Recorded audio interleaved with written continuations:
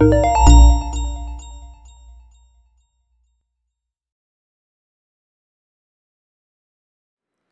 everybody, welcome back to Plugin Tut, your home for handcrafted WordPress plugin tutorials. As always, I am your host Matt without a video camera today, and we're looking at a plugin called Unsplash WP, which is a great way to get your featured images for your blog posts, content, images for content, inline content, placeholder images, anything you want.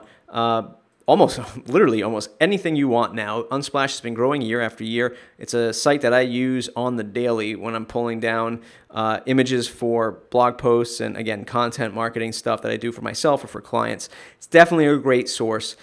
Check them out. So that's what Unsplash is. Let's head on to WordPress, and I'm going to type in Unsplash. Whoops, if I can type Unsplash WP. And we're going to use this plugin, Unsplash WP by Darren Cooney. So we're going to install that. Then we're going to activate it. That's all you really got to do. There's two things I want to point out. Number one, once this activates, what we'll see is nothing. We'll just go right over to the Unsplash WP. We're going to click on Upload Photos. And when we do that, it's going to bring us right over to this Unsplash screen here, and you can set up some of the plugin settings over here, the width, the height, and the number per page that we're pulling in. And that's important because what I do day to day when I'm pulling these images into my blog post, I'm downloading to my computer first because they're all super high res. They're like 4,000 pixels wide. And I'm cropping them down, I am optimizing the images, that kind of thing. And it's kind of neat that this plugin will pull them in for you at a preferred size that you indicate. By the way, you can also get to this page by going to Media and then Unsplash WP.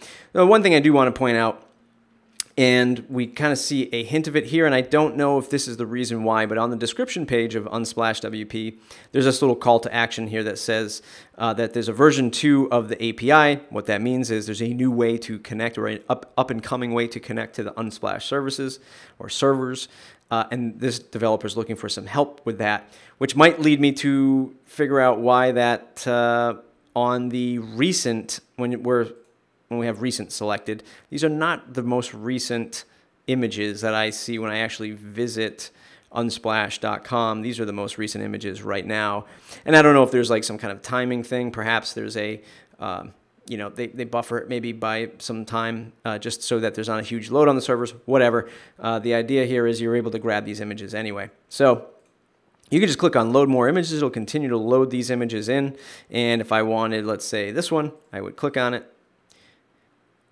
Give it a second to process, and what it's probably doing right now is heading out to the Unsplash services, downloading it, and then resizing it to the 1600 by 900. And I'm now assuming that this photo is in my media gallery, and I'm going to check that out. I haven't even tested this yet. I'm just going head first into this plugin because I believe it'll do what it says it's going to do. Going to click on Library, and when that loads, boom, there it is. There's the images I downloaded just now, 1600 by 900. It actually gives, and this is awesome, it gives the title credit to the photographer, and that's amazing because Unsplash.com is free, as I mentioned before. Well, the photos are free, accessing the photos are free, but these folks are photographers are putting up some good work. It's great to attribute that work to them, and actually it might actually be a sort of requirement in the licensing of these photos. You definitely want to check on that before listening to me. Let's go to a blog post and check this out real quick. I'm just going to go to the Hello World post.